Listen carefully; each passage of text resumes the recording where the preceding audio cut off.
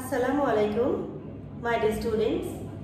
I expect that you are all getting well and you are not wasting your time sitting at home and you are preparing for the upcoming exams properly. This is Roxana Parvin, Senior Lecturer, Department of Biology, Maliston College. Welcome you to the online class today on the chapter Genetics and Heredity. Today's topics are Mendelian inheritance, the first law of Mendel, and the explanation of the first law of Mendel. So before getting started, we need to know some basics about the inheritance of alleles. So you already got to know about the allele, which are the specific genes found in the specific locations of chromosomes, especially on the paired chromosomes. Here it's written that Mendel assumed that genes or characteristics are inherited as pair of alleles. Alleles means the traits that behave in a dominant and recessive pattern. Alleles segregate into gametes such as each gamete is equally likely to receive either one of the two alleles present in a diploid individual. So what is basically Mendel's first law? It states that during gamete formation, the two alleles at a gene locus segregate from each other. Each gamete has an equal probability of containing either allele. That means during gamete formation, we all know that meiosis occurs. During meiosis, the paired genes from the paired chromosomes get divided from each other and they segregate totally. When they form the individual or when zygote is formed, all those genes again come together forming pairs of the in specific loci. So do we understand the dominant and recessive traits? Here are some diagrams. Okay, you see the different seed shapes are there. Here the round shapes are dominant, whereas the recessive are the wrinkled. In case of seed color of pea plants, the yellow color is dominant over the recessive green color. In case of the flower color, purple is dominant over white. In case of pod shape, the inflated is more dominant than the constricted shape, which is unusual. In case of pod color, yellow is mostly usual, that is dominant, and green is during rapid form. They are very rare, which are recessive. Let's consider this is the axial and the terminal flower position. The axial flower position is most likely to happen in most cases. That's why this is called the dominant character, and the recessive character is the terminal of the stem height. We know the tall is always dominant over dwarf, okay, or short. So in this case, tall pea plants are always dominant over dwarf. That means the genes found against the tall height is dominant over the genes which is responsible for dwarf or short structure of pea plant. What is the Mendel's first law of inheritance? Mendel's laws helped explain chromosome-based inheritance of traits.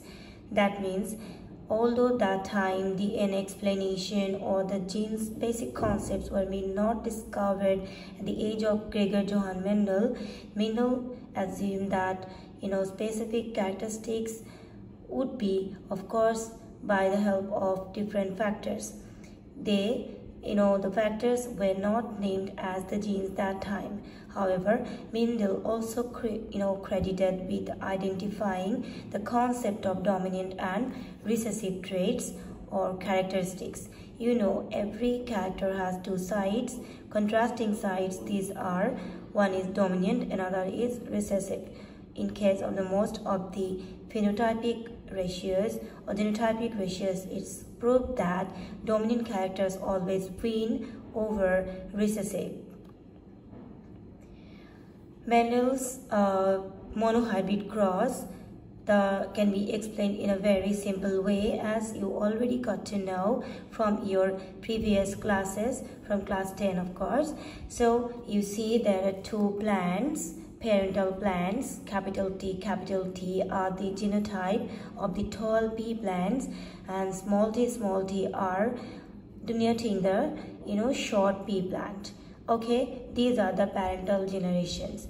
During gamete formation, you see that the paired genes getting divided into 2 or then 4, totally from one diploid reproductive mother cells.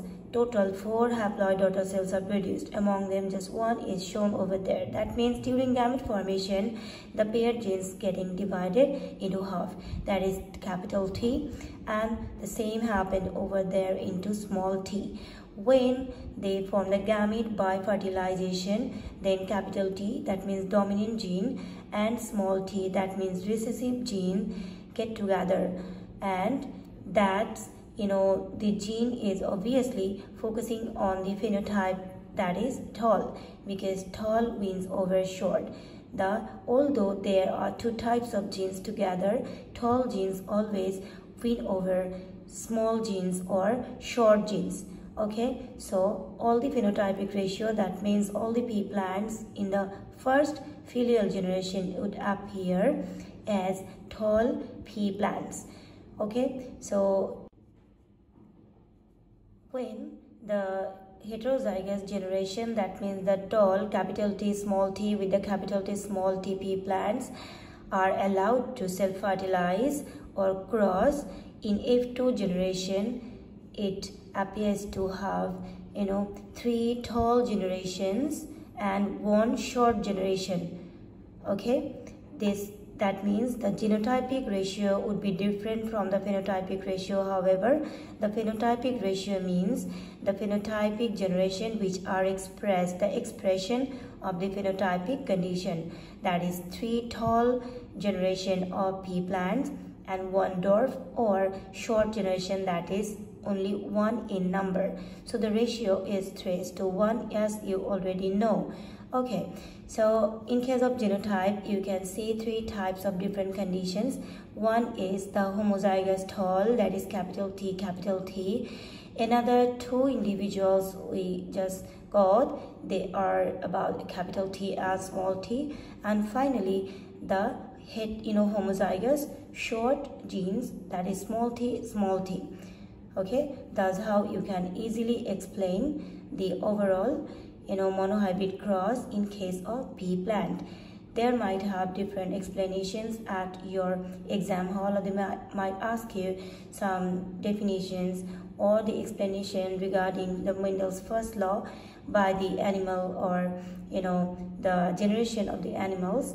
Okay, so we better know, and we better need to know the both cases for plants and animals. Okay, let's go to the board now to go for the details about the Mendel's first law and what happens for the different animals. Let's come to the explanation of Mendel's first law. Let's consider 2 guinea pigs as the parents to prove the law. However, we know that pure black coat color of guinea pig is dominant over the white coat color of guinea pig. According to the genetical laws or principles, we know different characteristics as dominant and recessive. There is a list at your book. You can see here, I want to say that black color is always dominant over white color. So, pure black guinea pig contains the genotype capital B, which is homozygous character. Pure white guinea pig contains the genotype small b, which is also homozygous. Let's cross between the parents. Pure black guinea pig means this one, and the symbol is for male gamete, and pure white guinea pig means this one here as female parent or female gamete. When gamete formation occurs, you see meiosis is necessary, and as a result haploid number of chromosomes, and haploid number of chromosomes occur over there. Okay, when fertilization occurs in F1 or first filial generation, capital B, small b, that means heterozygous black coated guinea pigs are found. That means all the individuals in the first filial generation are black. Why black? Because this is the combination between dominant and recessive gene. You know, dominant gene always dominates over the recessive gene. Here, capital B is the dominant gene and small b is the recessive gene. So, who wins? Of course, capital B wins over small b. That means black wins over the white coated color. Right? This is the result of the F1 generation. Well, now let's consider F1 cross F1. That means let's the F1 generation to reproduce with each other. Here the parents, black guinea pig with the black guinea pig. You need to know that this black guinea pig is not that pure black guinea pig. That is the heterozygous guinea pig. That means due to presence of this black gene, white gene is suppressed. That means the genotype is this for this black as well as this black too. This is the mixture of homozygous or heterozygous characters. Surely these are the mixture of different genes, contrasting genes. Okay, so these are heterozygous, not homozygous. So here are the gametes. During gamete formation, you see they got, halved. That means during gamete formation, it is getting separated, or alleles are getting segregated or separated. During F2 generation, we see the scenario. At first, what you need to do that, just draw a checkerboard like this, okay, and you put the gametes over there, okay. For this is for female gamete. Female gamete is here, capital B, small b, capital B and small b. In case of male gamete, means these gametes are put over there, right? And let's cross between them. Capital B, black, homozygous, black. I repeat, homozygous black. Then when capital B with small b, this one is also black, but this one is heterozygous black, not homozygous. Same thing occurs over there, and when the cross occurs between the small b, that means both are recessive genes, the final result comes out with white colored coated guinea pigs. Okay, as a result, the genotypic ratio comes out as 1:2:1. I repeat, 1:2:1. What is this one about? This one about this homozygous black. What about this two? These two are these two heterozygous black, means this star mark. These two are heterozygous, and one white, that is about this one, right? This homozygous recessive character or small b, right? But overall, when we see any individual, we cannot see the genotype. Can you see your own genetic background? It's not possible. The next generation or the next generation might have to be experimented or needed to prove that what kind of gene you had or what kind of genetic disease maybe you have. Right, so phenotypic ratio is very simple. You see, these three are black. Let's get star mark with this 1, 2 and 3 for phenotypic ratio.